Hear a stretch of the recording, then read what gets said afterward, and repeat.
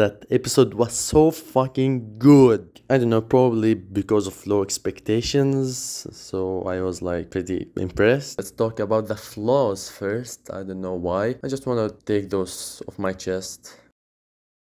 There's probably only one flaw for me, honestly. It's the way that Sin died. Ooh, I'm gonna just turn around and put my hand awkwardly and hope that the directors help me. Boom, ooh, I got the heart, no way, wahoo. Like, what the fuck even is that? I genuinely was so disappointed when I watched that. Like, what?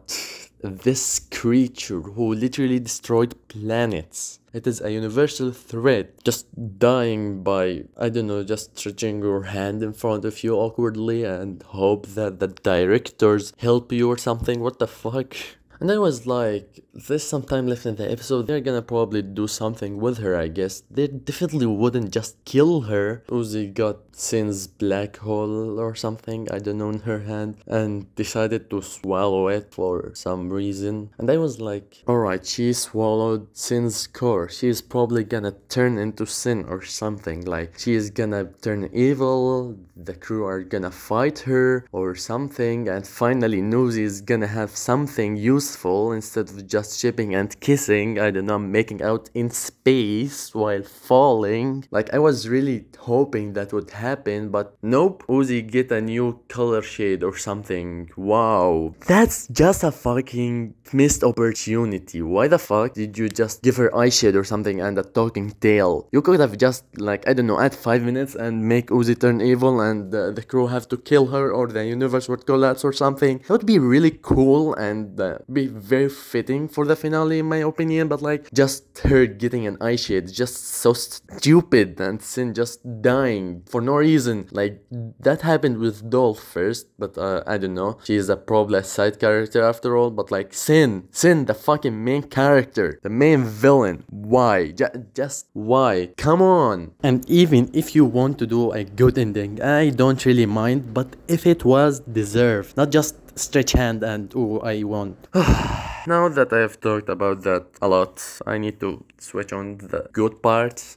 Anything not story related, because the story is not really their game, honestly. Can you all agree that the rest really slaps hard? Like, damn, like the fight scenes, the music, the horror, the animation, everything is just so good. Anyways, let's talk about the most thing I was concerned about, the style of animation, and I honestly was shocked to see how good actually it is. Like, after seeing Khan's face, I was very concerned, but damn, the animation is just so fluid, so satisfying to watch, like, and the effects, everything is just gorgeous to watch, honestly. If you just don't know anything about Murderers and watch the episode, you are gonna enjoy it somehow, because this is so good. The fights are so fluid, the choreography is so good. Dang. This is just coming straight up of a Kung Fu Panda movie or something.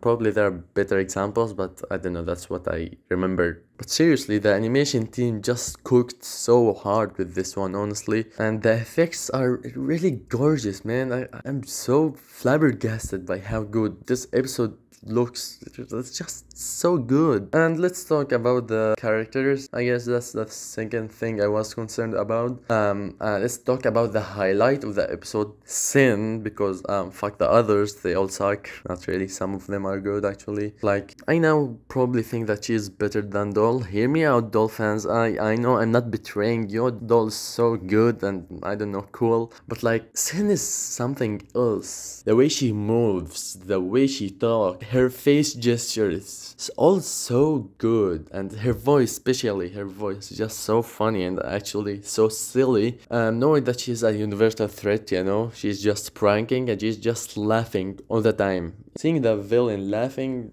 adds so much to how evil actually they are. But yeah, her fight scenes are so good. Damn, they really cooked with Sin especially. Probably gotta do another Smash or Pass. Okay, let's talk about the other characters.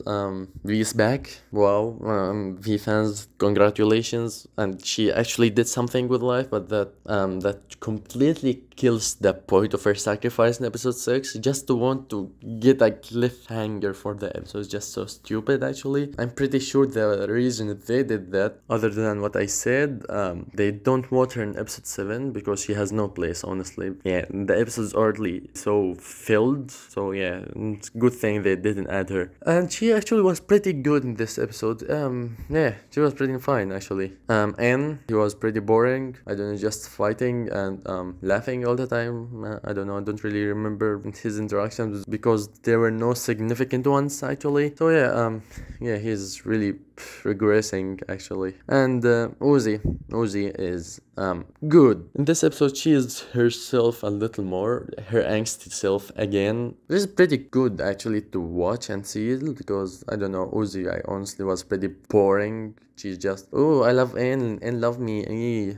Yeah, that was so boring actually. But in this episode, yeah, there is a lot of nosy shit and yeah, and I hated it mostly. But for the most part, she was pretty good. And Jay, I fucking knew that Jay was evil. Like, I guessed it, and Jay is evil. Fuck you. But it's pretty stupid that she even existed in this show because she did absolutely nothing other than being an obstacle. That's it. And Khan actually did something useful in his life finally. Lizzie and Thad, the goats again. The highlight of the episode is the teacher. Damn, there are tentacles and stuff, and it's just like, nah, it happens every day, normal. And also, the horror is so peak, honestly. Like, imagine you're fighting with a universal threat right now, destroyed planets, and it is chasing you. What do? You go hide in a classroom or something with the door open, like literally plain sight, and it is walking while hands are sticking out of the wall. You have a part of that monster, and you have a friend with you, and that friend could be the monster also because it can shape into other creatures. So imagine that scene, so well crafted. Liam is really putting his whole effort into the horror and stuff. Let's talk about the last thing, probably the music, and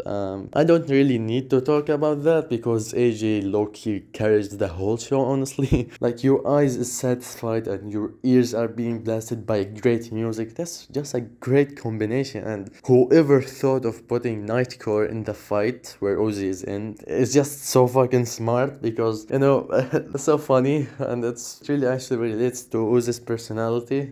Yeah, that was really good. So that's the most thing I want to talk about the episode. It is flawed, stupidly flawed, absurdly flawed. If it had like 5 more minutes, change the whole ending other than being a good ending, which is dumb. Just change it, make it a bad ending or something. Anyways, what would I give it? I have 2 ratings. Personal enjoyment, which is 10 out of 10, probably 11 out of 10. I don't know, I really like the episode. It is fighting with episode 3. Episode 3 is probably the best, so it is like fighting probably the best or worse than episode 3, I don't know. But critically speaking, and in terms of like story and stuff, it lacks. It absolutely lacks, honestly, in terms of story. I would give it a 5 or something. Yeah, even though the story is pretty stupid and the way Sin died is just absurd. The main villain died this absurdly. There's actually compensation for it, which is good visuals, good music, good choreography, everything. So yeah, bye, I guess.